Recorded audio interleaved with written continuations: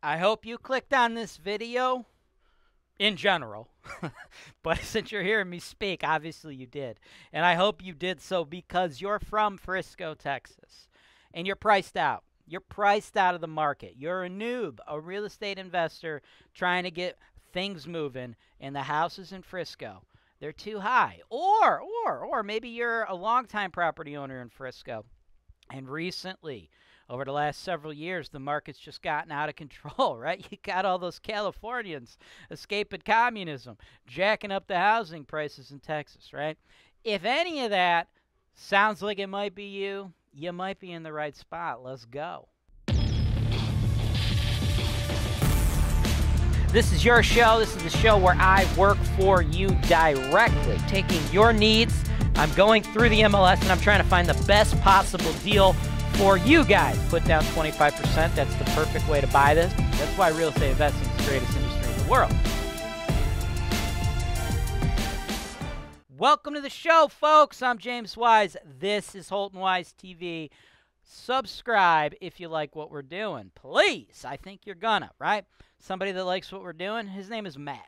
Matt's the investor I'm working with today. That's what I do here, right? I work with people like you, like Matt, every day. Matt, you're from Frisco, and you're trying to build a cash flow producing portfolio. You're looking for the cheapest real estate in the world. I got it. I got the cheap real estate for you, but in addition to the cheap real estate, I provide you insight unlike anything else you've ever seen on why the real estate is so cheap, right? You're in Frisco. Real estate prices are here. You're looking at real estate prices in markets like Ohio, where it's down here. And you've sent me a lot of properties that just seem so cheap. You're like, dude, I can't buy a parking space in Frisco for this price. I can't lose. Obviously, I'm going to make a lot of cash flow. And what I do is I analyze those deals, and some of them turned out to be okay. Some of them turned out to be total crapshoots, and I let you know. I don't want people like you who are in Texas looking at prices elsewhere, looking at them with your Texas eyes. I don't want you being like, I can't lose. I couldn't get that house in Texas. Couldn't do that in Frisco. You got to understand why things are cheap, right? So I talk you out of bad deals, and then I show you good deals. And today I got a good deal. Today I got a deal that's priced like a lot of the crappy ones you sent me. But it's fixable, right? You can't fix a neighborhood. So if you got the nicest house in the crappiest neighborhood, that's a problem. Instead, Matt, what you want is the crappiest house in the nicest neighborhood. In this 4-unit apartment building, it's only going to cost you about $30 grand out of your pocket to start. And it is by far the crappiest house in a super nice neighborhood, which is a recipe for you to make a lot of money long term. And you don't have to leave Frisco to do it, brother. Let's jump into the numbers right now.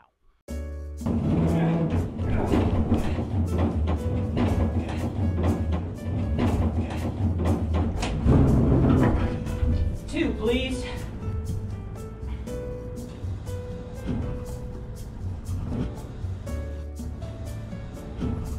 I think it's too big. No, I think it'll shrink in the lot.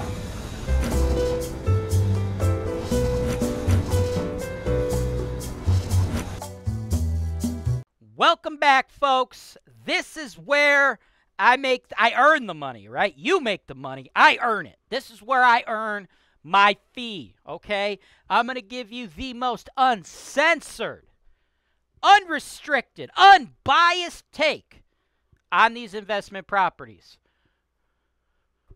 1004 West Ave, Elyria, 44035. $135,000 spent on the market 30 days. Now, that's a little misleading. It was on the market and then immediately got sold or put under contract, I should say. It has just fallen out of contract. We will probably be in multiple offers because this is cheap. $135,000 for a 4-unit building, right? It's technically like 2 duplexes, same lot, okay? Now, here's the thing. A lot of you are watching this from out of state. You have to understand, looking at the Cleveland market with out-of-state eyes, everything seems cheap. But you got to understand why things are cheap, this or that. What you need to understand is when you're dealing with neighborhoods that are like of C-ish quality, which is what this neighborhood is, you're typically looking at paying about $200,000 for an investment property like this, okay? $200K. Why is this one so cheap? What's going on with it, right? We got to figure that out, right? Is it just this screamer of a deal? What's going on, right? Here are the current rents. 500, 500, 675, 800. Looks good. Those are not even the market rents. That's keeping the price down as well, right? That keeps the price down a little bit, okay? The market rents should be $650, $650, $850, $850. So $3,000 or $36K a year. Now, with that $36K, folks, you don't get to keep it all, right? I anticipate spending almost $17,000 having my team run this for you, right?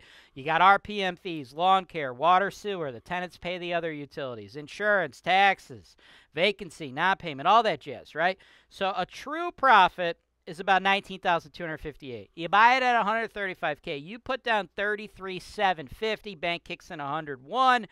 That would pencil out to a 42% cash-on-cash return, right? That's insane, okay? That is insane. But are we really there today? No, we're not there today, right? There's a few gotchas here, okay? You got all those tenants who are paying much lower rents, all right?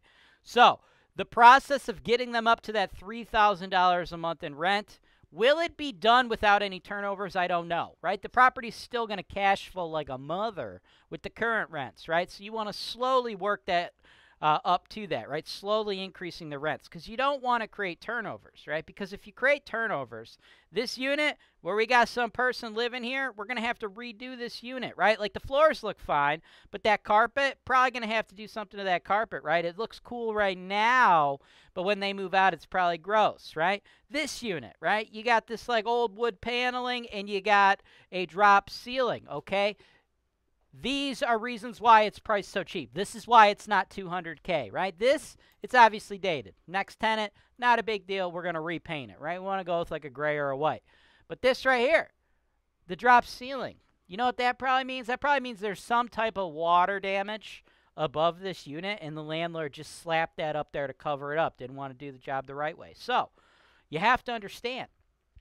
Yeah, we could pick this up for $135K. Yeah, the amount of money we're eventually going to get is insane. But there's a reason it is $65,000 discounted. And this right here is probably why, right? So I'm sure we're going to need to do a roof, if I had to guesstimate, within the next few years, right? Roofs, they last about 30 years. A roof on a big old property like this, you got two of them, right? About 7 G's a piece, okay? I'm sure there's no new roofs, okay? See, more drop ceiling, right? Drop ceilings, if they're not in a basement, are usually a bad sign. With everything in life, everything in real estate, you got to take the good with the bad. Does it mean like, oh my God, they covered up a leak with a drop ceiling, it's a scam, I can't do the deal? No, that's not what it means, folks. But at the same time, when the property's 135 and all the other properties like this should be 200, that also doesn't mean, oh my God, I'm going to make 65 grand the day I buy it. It's so much cheaper, right? There's give and take. There's reasons for this, right? And I am here to help you figure out what those reasons are. Side note, that is a lot of toothbrushes, okay? Woo, they got a lot of toothbrushes, right? More stuff. Here's another red flag that I see, which, again, doesn't mean don't buy it. Still a gnarly investment, but you have to understand why it's so cheap, right? You see this? This is your electrical, okay, light switch. You see on the outside of the wall going to that light, right? They did it on the outside. They didn't put it on the inside, right? They rewired that, did it on the outside. What that shows me, there's nothing inherently wrong with that. It's to code.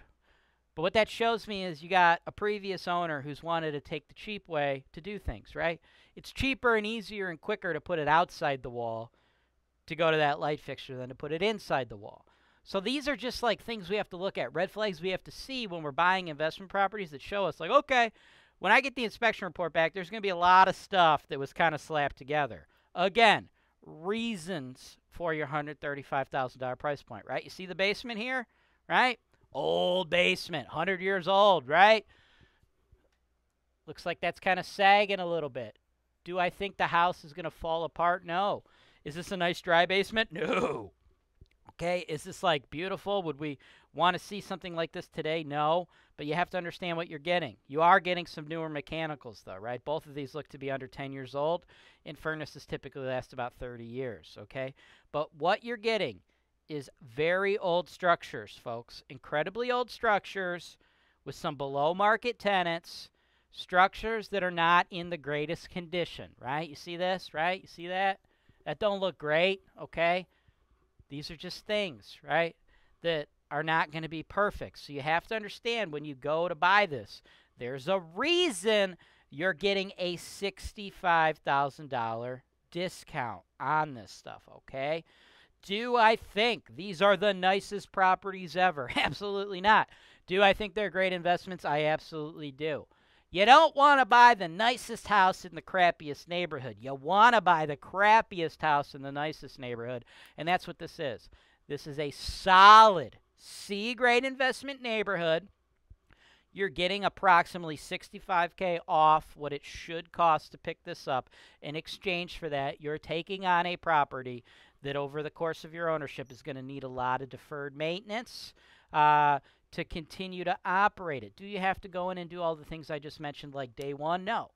Do I want you to go in and raise the rents up to $3,000 a month on day one? No, because your tenants would move out, and then you have to redo their units, right? You want to keep those existing tenants in there as long as possible, handle safety concerns as they come up, replace things like the roofs that do preventative maintenance for more water damage as soon as you can. That's something you probably want to do soon, but we'll know more exactly to how close to the end of life expectancy we are on those roofs after our home inspection. But all told, this is a great investment property.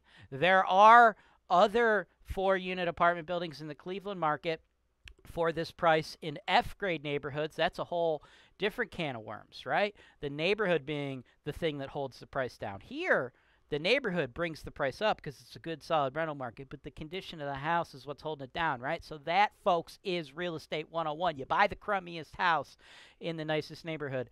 This absolutely is that, which is why I said at the top of this analysis that this 30 days on the market is misleading. It just came back on the market, and it's going to fly. I presume what probably happened is you got a rookie investor who saw the crazy price point, put it under contract immediately. Then they got their inspection report back, and they're like, oh, my God, the house needs repairs. Obviously, the house needs repairs, folks.